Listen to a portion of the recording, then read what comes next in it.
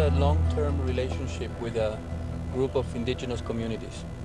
And with them, we developed the idea that transgenic materials would come to Mexico. And the problem was that when they come, nobody was there to tell them. So that's when we started thinking we should really prepare a laboratory with capacity to detect the presence of transgenic organisms. And that's where I was helping them to set up that laboratory. And the person who came to train them was my student, David Quist. We were just training, and to train you would have to have a positive control and a negative control. For the positive control, he brought corn from the US, and from the negative control, we thought we should just use the local corn, which of course is going to be clean and wonderful. And the surprise came when the negative controls started coming out positive. That means we started finding transgenic materials where they were not supposed to be.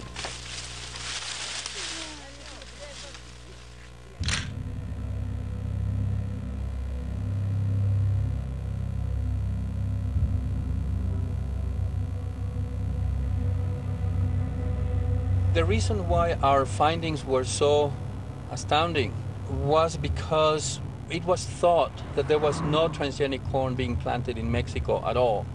And people wanted it that way. The government, the local communities, the people who lived in the city, they all wanted to have it that way, that there would be no transgenics in Mexico. Why? Because Mexico is the center of origin of corn, and the Mexican government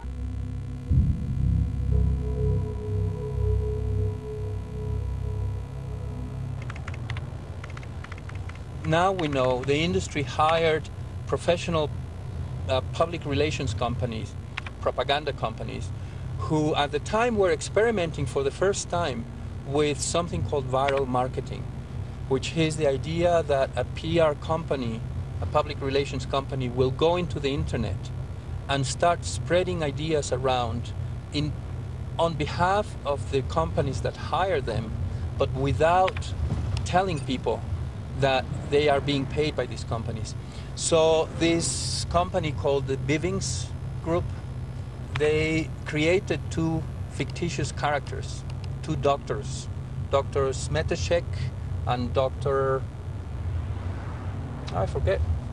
They made up two names, and these two doctors went on the internet and started spreading rumors that what we had said was false and that the paper was flawed, and so on and so forth. And the way the internet works is that people really respond to each other's opinions, and the idea started really spreading around that our paper was false and had been submitted under false and maybe illegal conditions. Whatever the case is, because we don't really know to this date, Nature decided to print two letters criticizing our paper, and also to print a very confusing editorial where they say, we don't want to take positions, but based on what we know now, we have doubts that we should have published the paper back then. This is a completely unheard of standard. The standard of an editor of a scientific journal is that you print what is known to be right by the current standard, and then if something is shown to be wrong, that gets corrected by future publications. You don't go and say, I should have thought about it back then if I had known what I know now. That is completely against the way we do science. Nature itself recognizes that they had never done anything like this in 130 years, the whole history of the magazine. So there was something seriously important happening that they do not want to talk about, but I am convinced it was pressure from these industrial actors, industrial activists who wanted to change nature's position towards this problem.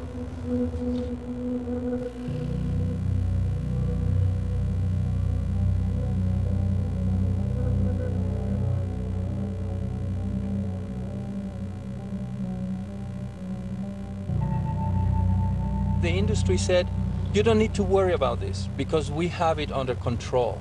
The control is really the question. And they had been telling the world that they really had control over these crops, that if they planted corn, transgenic corn in one field, that transgenic corn would not go anywhere else.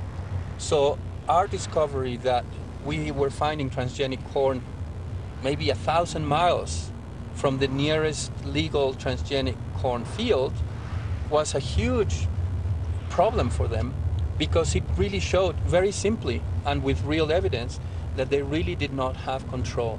So they lost the claim to having control over these materials. And from that point on, they started talking about coexistence.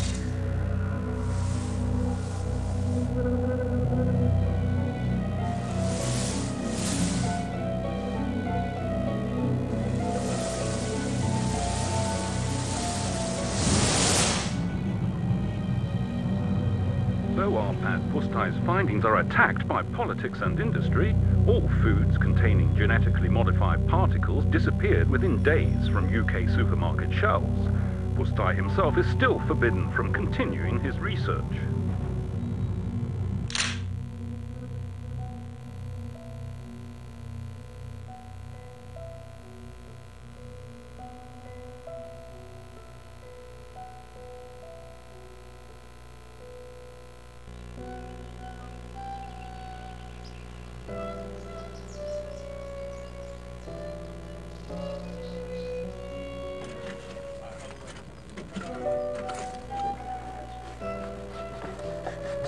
Ami ott lent volt, annak a malomnak a pofánka neki. Köszönjük szépen. Szüretlen volt, igaz? Aha. Ugye mennyi körtön a néz? After that explosion in 1998 August, when everybody was sort of certainly in the higher echelons of they were talking about all sorts of nasty things about me. We just took 2 weeks, came here, and nobody cared tuppence about or genetic modification or what I did. I was not a professor, just Arpad. That's what it is, and that really gave us a good respite, refreshed us so that we could go back and face the music again. Take care. It started to rain, and the weather changes very fast here.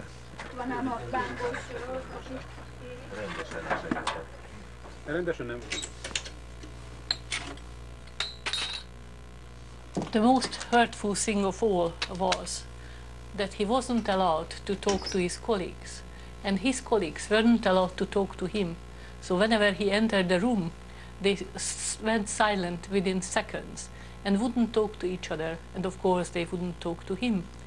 And at the same time, they started to disappear one by one, leaving him on his own. So by the end of it, we took to the habit of having our lunch separately in my office. Arpad is not the complaining time. He will never tell anybody how much was he hurt by the handling of him, by the art. It was really, really very hard on him.